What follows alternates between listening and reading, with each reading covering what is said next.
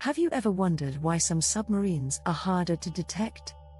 The secret lies in air-independent propulsion, or AIP.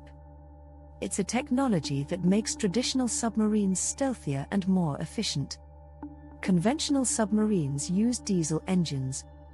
They need to surface often for air. But AIP allows subs to stay underwater longer. This changes the game in naval warfare.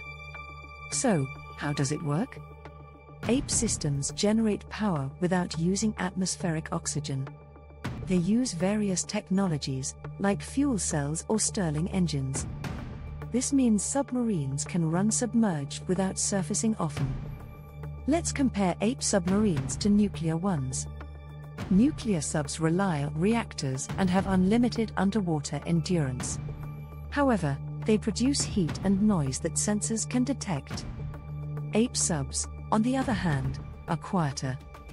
They can run throughout missions without surfacing, making them harder to find.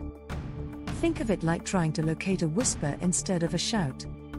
The less noise, the harder they are to detect.